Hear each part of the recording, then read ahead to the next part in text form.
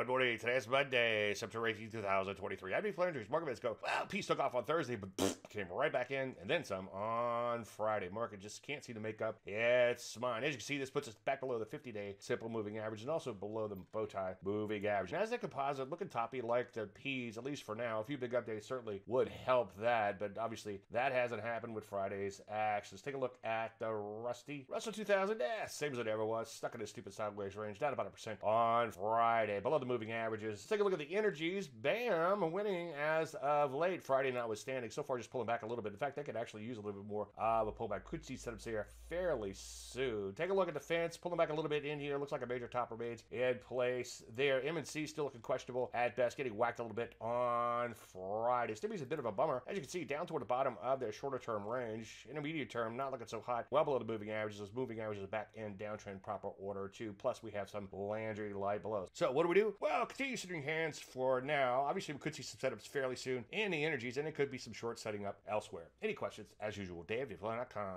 I'm Dave Landry, and you start the market in a minute.